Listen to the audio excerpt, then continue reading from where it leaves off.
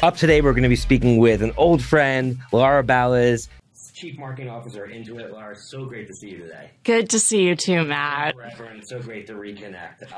We're going to jump into all the things that you've been working on, and you've really had such an exciting career. But I'd love to first start by getting to know a little bit more about your background and actually how you got into marketing. Because I saw that you were a pre-law major, which I can kind of see in you. But talking about your journey kind of going into school, and when did you realize that marketing was sort of your path? Yeah, I was a pre-law major, and really, I didn't know what I wanted to do. But at the time, I was watching TV, and there was a show called LA Law that, okay, so there was a woman who was an attorney, and I thought, there's a woman in a job that looks compelling, and so I'll just go to law school. So I was a pre-law major, and what I realized when I was taking pre-law courses was I was totally fascinated by the sociology classes that you have to take, which are around why some people go to prison and some people don't, and why they behave differently. Yeah. And that actually is marketing. How are you going to get someone from a current think and do to a future think and do, and what really makes people tick? And so I graduated with a pre-law degree, decided not to go to law school, but of course I graduated into a recession, which I'm really good at. And because I graduated business school in recession too. But, it was the idea though that, gosh, I want to motivate people to do things like buy products or do something that can make them better. So, yeah, I mean, it's interesting the correlation between law and marketing in terms of just changing consumer behavior and understanding that you can do something that changes somebody's course, whether what they buy, where they go, et cetera. So I can totally see how I think it's just sort of like you put something in and you actually are able to see what comes out of it. Not a lot of careers are actually like that. I think that's what makes it interesting. Yeah, absolutely. And that was really the driver. And here I wanted to do marketing, and I had no experience. But despite the fact you went right into the corporate world and worked with some really iconic brands, first at Gap and then at Nike, in more junior roles. But how do you think the experience? Because those are both iconic brands. Gap at that point was still an iconic brand. Nike still is today. Yeah. How do you think your experience at those two companies helped shape you and prepare you for what would be your career moving forward? Well, let me first say, when I graduated, it was a recession. I couldn't get a job. I was in Seattle, and there was a tiny little company called Microsoft that no one knew, and it sounded really boring. So I was like, oh, I'm not going to look at that. Well, too bad. But I had to get marketing skills. And so there's a iconic tourist location, Pike Place Market. Sure. You've been there, and, throwing the fish. And because it was a recession, all the tourists had dropped off from going in there. And so I had this idea to bring in local consumers. And so I pitched to them that I would work for free and develop, to get people into the market and families. And so I created, a whole program to do that. But just an example of... You took the initiative. Yeah. And get experience. And I think it's a good lesson to some of our younger listeners is sometimes if there's not an opportunity, create one. Do something. Totally. Take that initiative. Absolutely. And so I just say that because I didn't go right to Gap and Nike. I had to get some experience. And with that, though, I started, I had this really good experience in driving traffic to locations. Because at that time, this is pre-e-commerce. Well, e-commerce is starting to take off. And that's how I got hired at Gap, that experience. I'd also had my MBA at that point.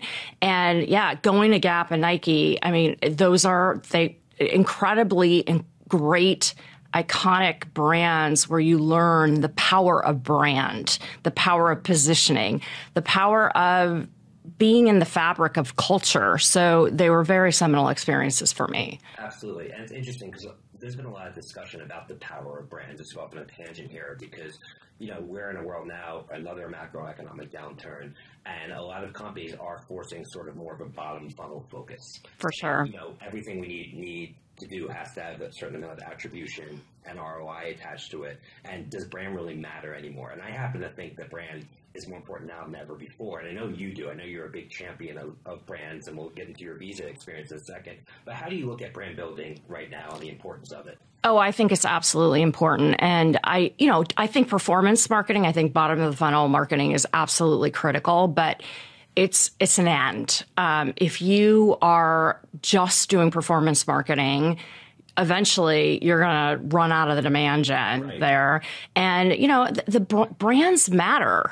Think of iconic brands. They have gone out and built themselves. Now, some of them don't build the brand necessarily by going and doing top of funnel, TV, linear, nonlinear. But a Tesla is a great example of where they're not doing marketing, but they have built that brand, and they've done it through brand versus, hardcore acquisition performance marketing. Now, I'm a believer in the full funnel approach, full stop. I think you have to always be testing and learning and be instrumented to be able to understand your results, take them, and then, take the results and then change them up and learn what's going to perform best. But it's an and. I mean, it's also what makes marketing incredibly exciting today is the amount of skills you need. Yeah. Qualitative and quantitative art and science is absolutely incredible. Yeah, from the Mad Men era where it used to just be you had to buy a TV spot and had to have a little patchy tagline. That's all you really needed.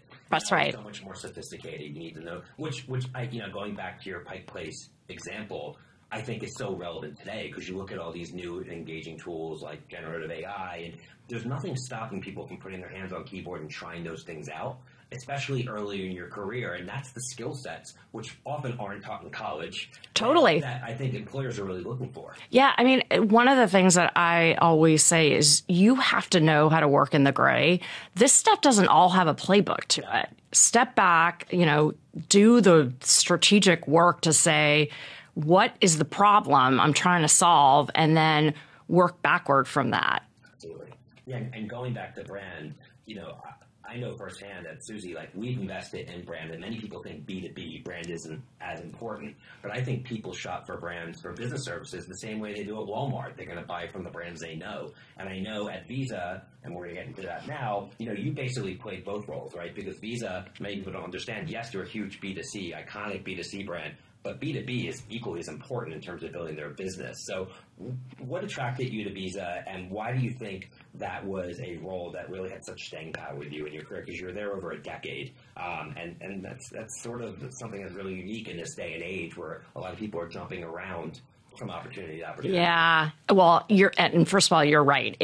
Visa is B2C, it's B2B, it's B2B2C. So you get just so many skills in that regard. And I do believe business people are human. So why do that classic, Photoshop the woman pointing at the PowerPoint to, sell your B2B products? It's the same reason that people will write an email to a friend and then write a business email and they'll have a different voice or yourself. Exactly.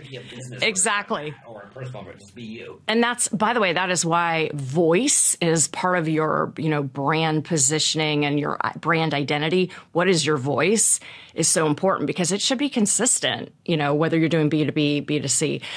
But yeah, Visa, incredibly wonderful experience.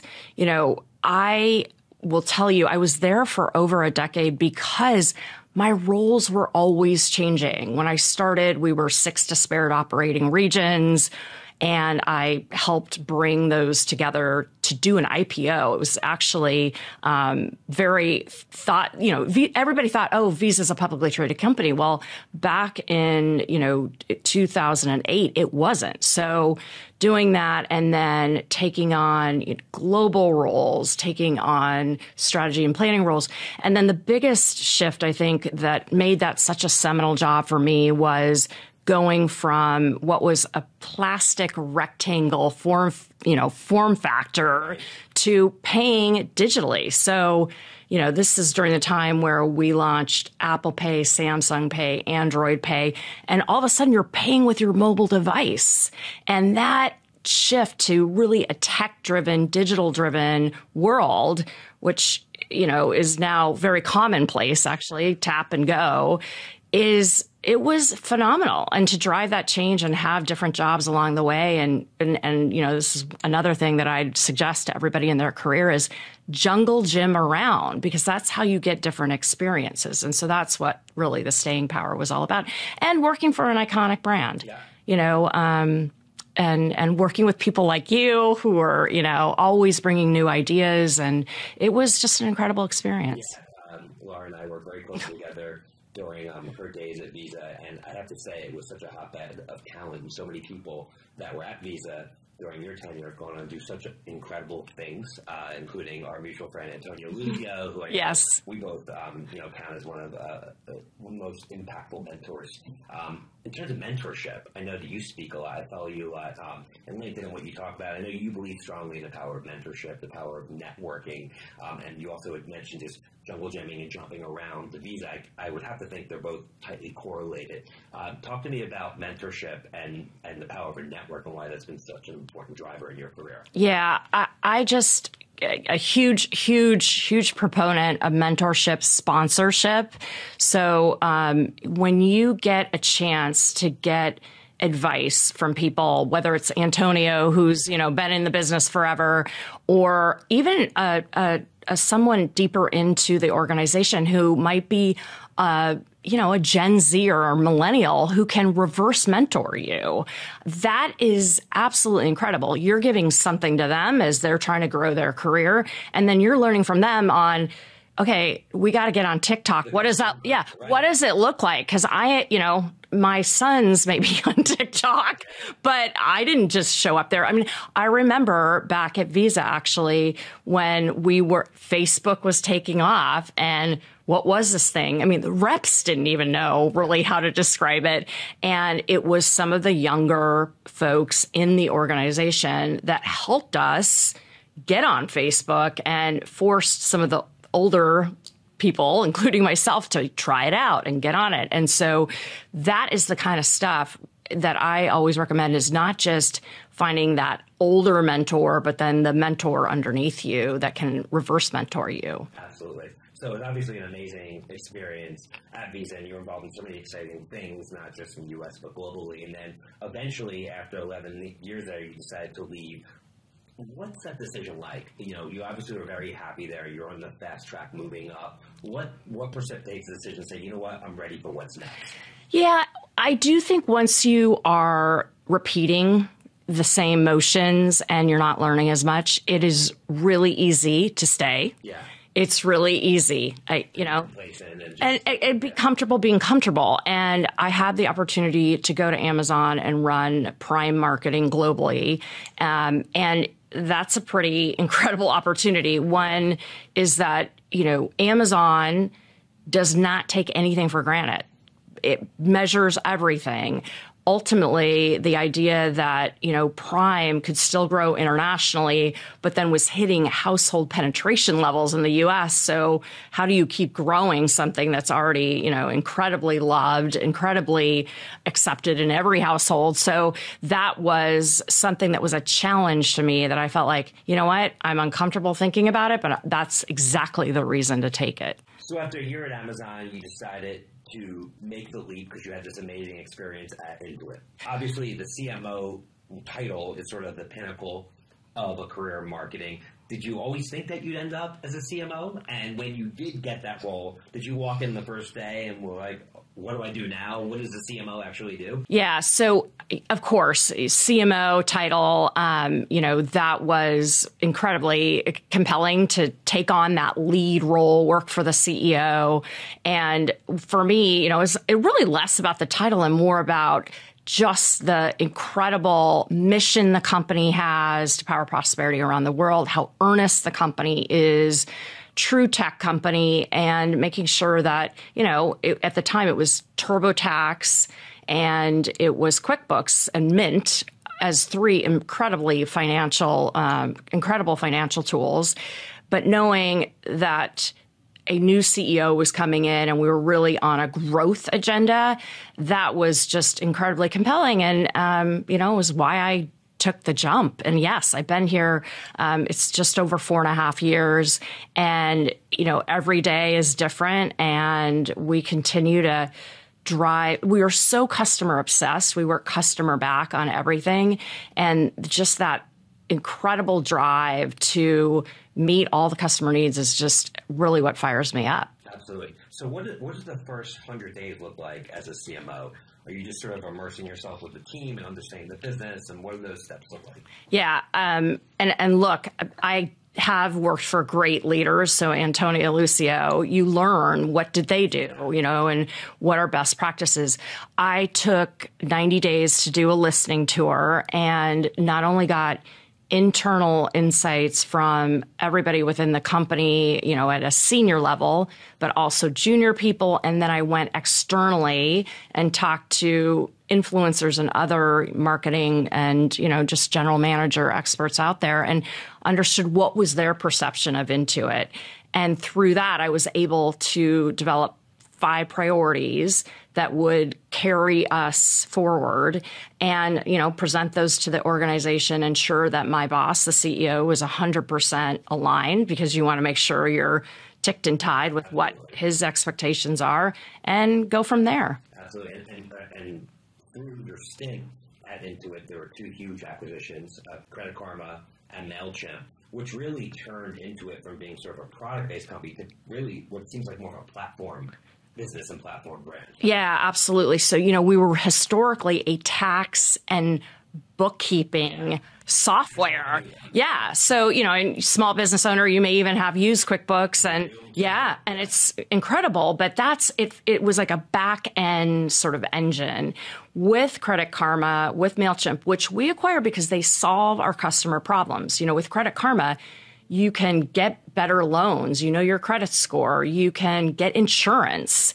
And then with MailChimp, the biggest challenge that small businesses have is getting new customers. Well, MailChimp lets you do that. And so by adding them and then thinking about our platform holistically, which is AI driven, we've been doing AI for over a decade, you really have a platform. And I really refer to us as a platform brand. And the amount of, we have over 100 million customers on the platform. So when you have that data, of course, you're using it with first party data, which a lot of companies completely. You have that data, of course, you're extremely careful with it. You respect privacy, all of those things, but you start to be able to do incredible work to support that customer, whether it's, teeing up a benefit or feature that they didn't know that existed within the platform and doing that through in-product discovery to, ultimately offering up to somebody that's, using TurboTax. They also happen to be a small business user. Why won't you, use QuickBooks? That's a zero CAC, proposition, right? So you have an incredible, value prop there just because you have this platform effect. Absolutely. And when you look at acquisitions like Credit Karma or MailChimp, how are you thinking about the integration of the brand, allowing, because, at MailChimp, an incredible standalone brand that it really is irreverent, and you don't want to obviously dilute that or take away from that power, but you also need to integrate it and make sure 1 + 1 = 3. So what does that process look like in terms of ingesting and acquiring a brand? Yeah. So first of all, on acquisitions, they can go really well or they can go not so well. And we have a very disciplined approach to acquisitions where, of course, we have to know that it's meeting a customer problem. It is absolutely, part of the TAM, the total addressable market that we're trying to hit. Additionally, we want to know that the culture is symbiotic. And that's what Credit Karma and MailChimp had, is cultures that mesh with our culture, which is, we don't have jerks at the company. We really care about helping customers. So that's number one. And then to your point, you've got this great company. You need to learn from them. And so what we always say is we don't integrate, we accelerate. We let them accelerate. And so it's a 1 + 1 = 11. In terms of the branding, this has been a really thoughtful process of understanding and doing testing to say, okay, what are the equities of the MailChimp brand? And it's kind of quirky. It's got great creative that really symbolizes what it's all about. But what we want to do, as we've done testing, what I've understood from testing is when you add Intuit to those brands, purchase intent goes up. So, ranging from 9 point to 19. It is. And so what we found is by adding Intuit in front of MailChimp, in front of Credit Karma, in front of TurboTax, in front of QuickBooks, purchase intent goes up. Wow. So, and talk about the power of brand. I mean, look at that. Okay. Yeah.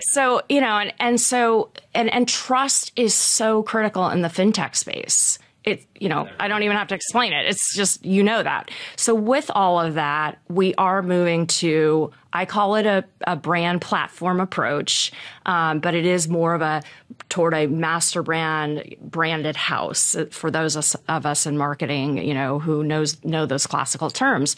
So it is more akin to the Google model, the Amazon model, the Adobe model. And what we found is that it's only accretive. Now we have to be careful about it. And what I've made sure is that MailChimp doesn't lose that relationship they have with that end consumer, and they still have a personality, because like any household, you and I were just talking about our kids earlier, everybody has a different personality, but it's birthed from the same place. Yeah. So I can still have TurboTax have a really fun, unique personality. Same with MailChimp, Credit Karma, and QuickBooks. But I want to make sure that, hey, it's from the same family. And so that's what really this is looking like. Absolutely. And those are really high-level business decisions. And one, I would always imagine our part and parcel with being a CMO, besides large-scale branding decisions, which I imagine aren't ones you have to make every day, right? Because you're not acquiring companies of that scale every day.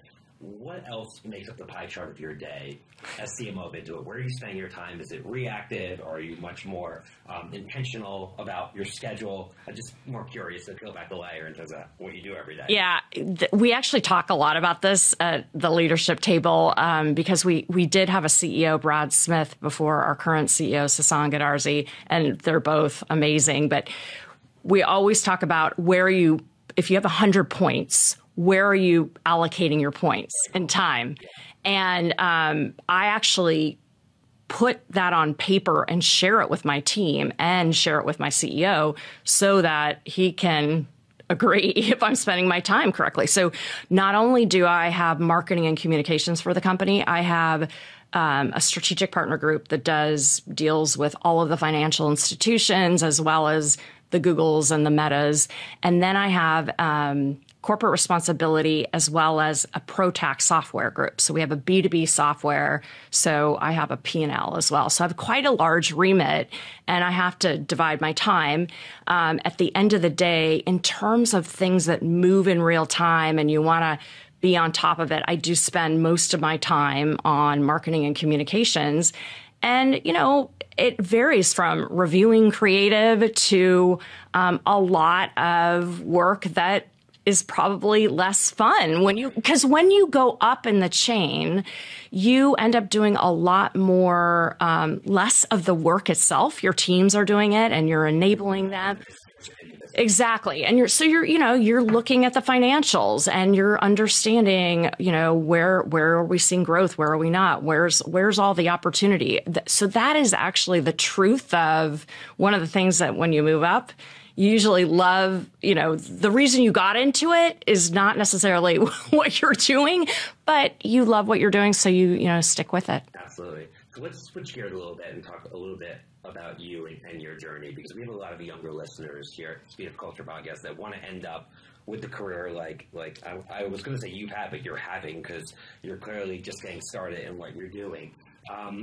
What do you think the right decisions you made along the way that led you to where you are today? Where do you think maybe you wish you would have maybe done something different along the way? Obviously, 2020 hindsight, right? Yeah. But it seems like you had more right decisions than wrong ones, and I was just wondering if things stood out to you. Yeah. Number one is jungle gymming. I mean, I took different jobs in different spaces, and it made me so much better prepared for the job I have today, which is so diverse. One example was when I was at Visa, and people were thinking that plastic card with the mag stripe was going to be around forever. That's the form factor. It's the mental model we all think about.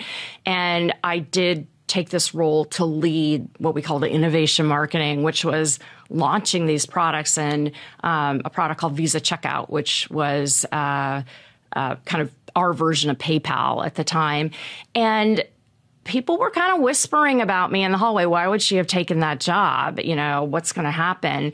But it was risky, more speculative. Yeah, completely kind of R&D space. And it was the game changer. So, you know, being brave, taking risks, jungle gymming so you get experience.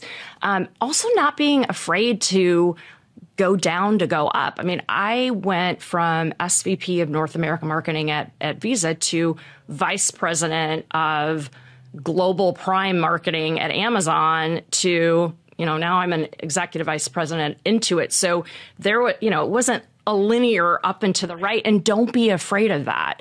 The other thing I would say is sometimes people get so obsessed with the promotion that they forget to focus on the job in front of them and knock that job out of the park, because it's when you do that that you get tapped for the promotion or tapped for that next job.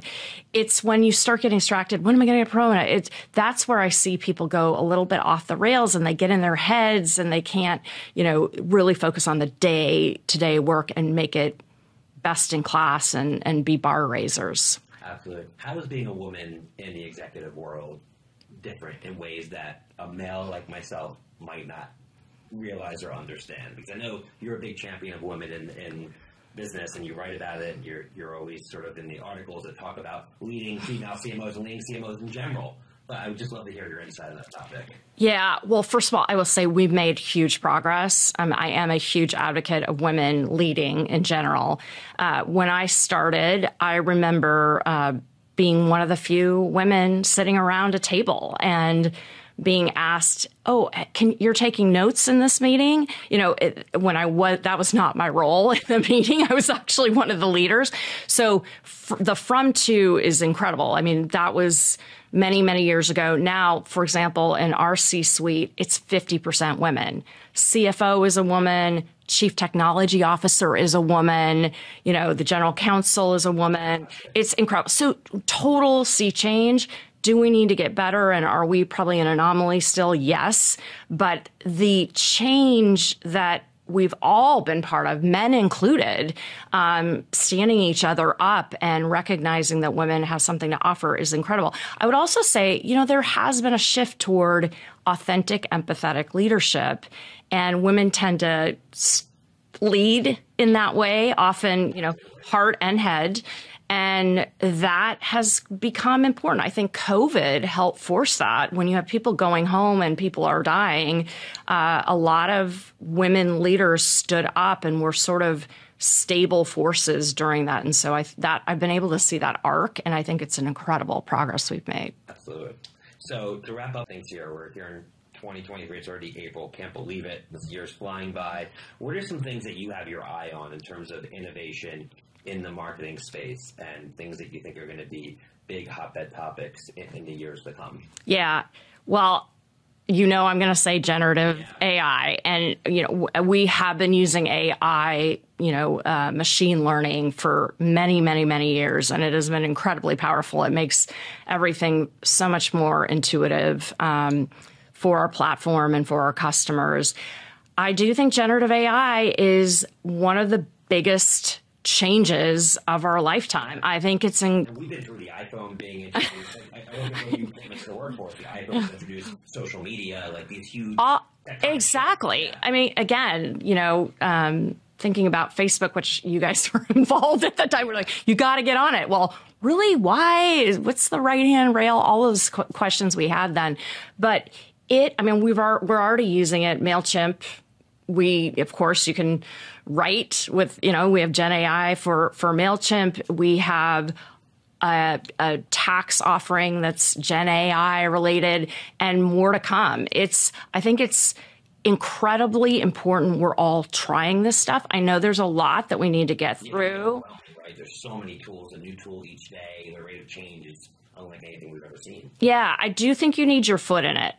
You know, I think we all thought, cryptocurrency is going to be the next thing. I think TBD, what happens with that. But blockchain, the idea behind cryptocurrency is really interesting, right? So all of those things, I believe you need a foot in it. So a foot in the metaverse still, a foot in, and then you're ready to go when it takes off. When the applications are ready for mainstream consumer adoption. Correct. And they're safe. Of course, we all believe in, Gen AI is going to be powerful, but there's stuff we have to work through. It is not without its problems right now. Right. And especially in the financial services space where people are super protective of data. Yeah. And security and all those things. And, and it's another reason I love Intuit, because we are so customer back. We know that trust matters, and we would never want to subject our customers to something that isn't safe. Absolutely. What's going to be so interesting to see how this all plays out moving forward. So finally, Lara, I mean, obviously it's been such an amazing podcast today, listening to your journey, and I'm sure it's been cool to you to go all the way back to the early days of the fish market and try to drive consumers there. And I think the one thing that stuck out to me is just initiative, taking risks, diving in, and it's been inspiring to hear for sure. All that being said, is there sort of one phrase you like or mantra you like to live by that kind of drives you every day? Like, what would come to mind if I asked you that? Yeah, I would say grit and resilience, without a doubt. I mean, in your job and any job, it's not all up and to the right, this wonderful linear experience, and you're going to fall on your face. So you got to get up, as my mother-in-law used to say, get up and smile at the sun and go. You just have to realize that there are days that are not going to be great, and then there's days that are going to be wonderful, and why you got into the job. Absolutely. I think it's great advice, because sometimes people can, have a bad day and it can kind of spiral. And I think you have to really lean into the good stuff. So, Lara, thank you so much for joining your busy schedule. We're here in South Beach for the Possible Conference, and it's great seeing you in person. These podcasts are always better in person, especially if an old friend I haven't seen in a while. So, on behalf of Suzy and the Adweek team, thanks again to Lara Balazs, Chief Marketing Officer at Intuit, for joining us today. Be sure to subscribe, rate, and review the Speed of Culture podcast on your favorite podcast platform. Thanks again. See you soon, everyone. Take care.